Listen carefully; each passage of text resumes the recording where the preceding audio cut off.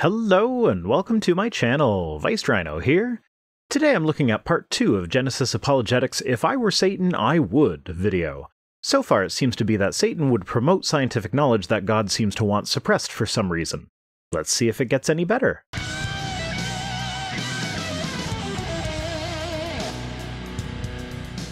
I'll build my shrines of evolution using taxpayer dollars all over America. That taxpayer dollars line seems to make it into a lot of creationist propaganda stuff. Like, you can teach evolution all you want, just don't use my precious, precious tax dollars to do it. Because, you know, public education is a bad thing. Well, sorry, but as long as the scientific consensus remains that evolution is true, the public education institutions will use tax dollars to explain it. If you can find evidence to disprove evolution, get it peer-reviewed, and then fight the scientific battle to have it become consensus, then watch as all of the scientific institutions, public and private, start teaching the new consensus. That's how science works. It is not a decree handed down from on high. There is no council of scientists who determine what is and is not allowed. It's all evidence-based.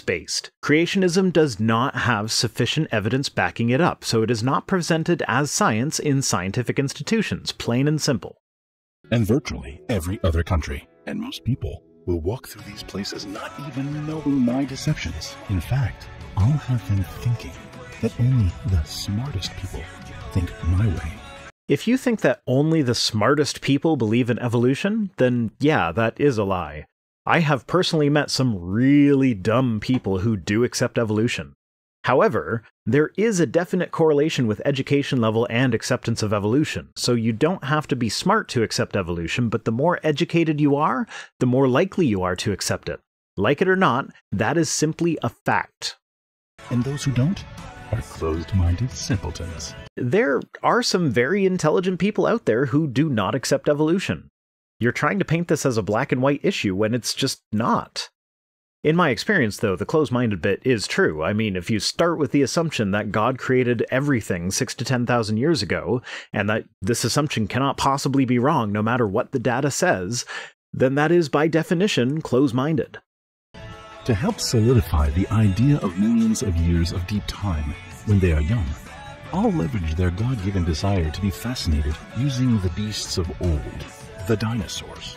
Dinosaurs lived a long time ago and happened to be extinct, and all the evidence points to them having gone extinct 65 million years ago. If God did not want us to think that, he could easily have kept some of them alive to modern times, or at least provided evidence that they lived with humans. And yes, I know birds are dinosaurs, but you know what I mean. If you could go to the zoo and see a stegosaurus, that would be much more compelling evidence that dinosaurs lived with people than the fraudulent footprints that are the only evidence as it currently stands. Or the fraudulent Inca stones, or the cave paintings that only look like dinosaurs after someone tells you that it looks like a dinosaur.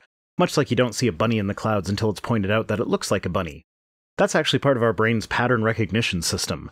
When you look at something unknown, your brain makes a decision as you are looking at it about what it thinks it should be, and then it works to make it look more like the thing that it decided it should be in a kind of feedback loop. And this function of our brain is the main force behind many ghost encounters. You're sure that was a person you saw in the shadows, but it disappeared the moment you focused on it. Must have been a ghost. Or it's just your brain's pattern recognition system being a jerk. So, last week we learned that your brain is a douchebag for not remembering things properly. Today we learned that your brain is a jerk for making you see things that aren't really there. The more I learn about how the brain works, the more clear it is to me that eyewitness testimony is probably the worst evidence for anything. Also, just to keep things honest, I learned this from the podcast The Skeptic's Guide to the Universe, hosted by neurologist Dr. Stephen Novella, but I can't find the specific episode at the moment. And yes, I do recognize the irony of pointing out how unreliable our brains are and then admitting that I'm getting this information from my memory. Anchoring their extinction to some random asteroid 65 million years ago. I mean, if the randomness of it bothers you, then feel free to say that God hurled that asteroid at the Earth to cause the extinction event that eventually led to human dominance. It's not like that would be the only claim that makes God the cause of a mass extinction event. I'd rather do this than let them discover that billions of fossils buried in sedimentary rock all over the world are the result of God's judgment in Noah's flood. Except that floods don't lay down sediment like we see in all these rock layers. Some of the layers are sediment that has to be dry, like sandstone. Some are volcanic ash. Some are glacial deposits. Some are mudslides.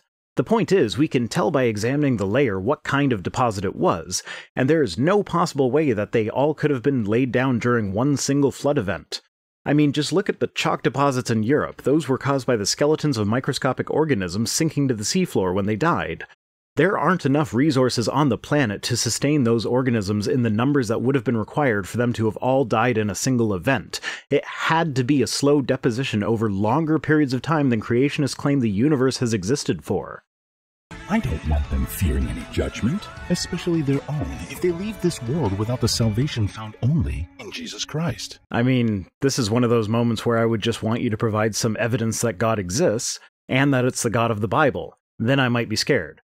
Not fear in the reverent sense like you're meaning, but rather terrified that such a monster is real.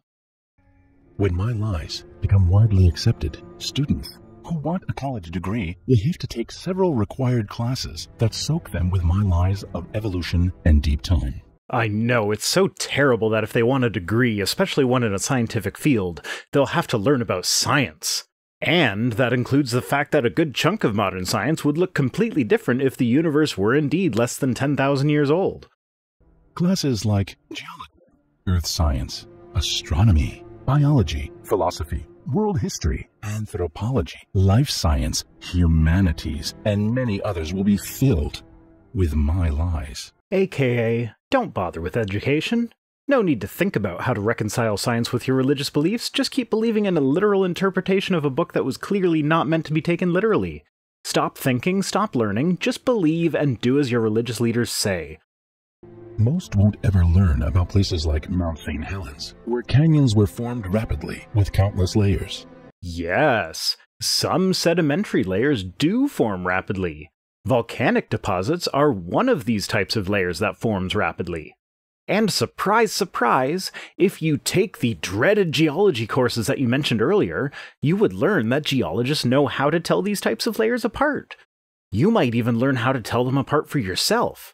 I'm skipping a bit now because they're bringing up the rocks that formed in the Mount St. Helens eruption, and how creationists sent samples of these rocks to labs to be dated using incorrect methods for the sample's age. I already dealt with that claim in another Genesis apologetics video, so I will leave a link to that video if you're interested. Be nice. That's an older video of mine, and apparently I was a lot lazier back then about editing out my ums and uhs.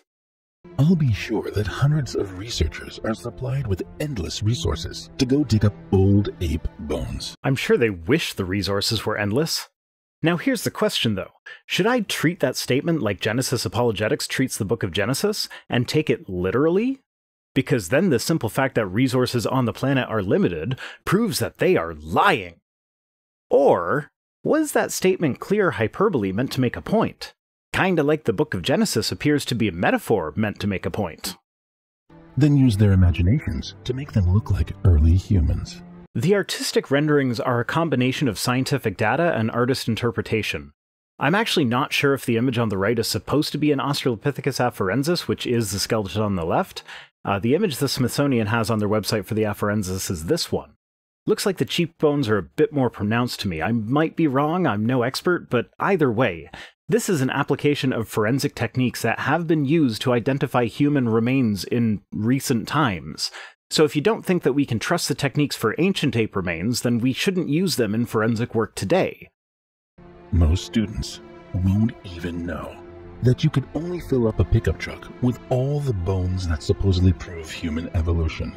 I don't know if that claim is true, and quite frankly, I really don't feel like putting in the effort it would take to calculate the area of the pickup truck bed and the area of all the bones that we have.